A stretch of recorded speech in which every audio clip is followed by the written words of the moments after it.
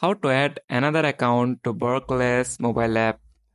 Ensure that you have the latest version of Barclays mobile banking app installed on your device. Open the app and log in using your existing credentials. Look for an option or section within the app related to your account management. These may vary based on the app's design. Once you are in the account management section, there should be an option to add another account or link a new account. Select this option, and the app may prompt you to enter the necessary details for the additional account.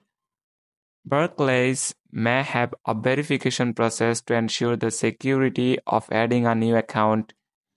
This could involve additional authentication steps and confirming your identity. That's it. Thanks for watching the video.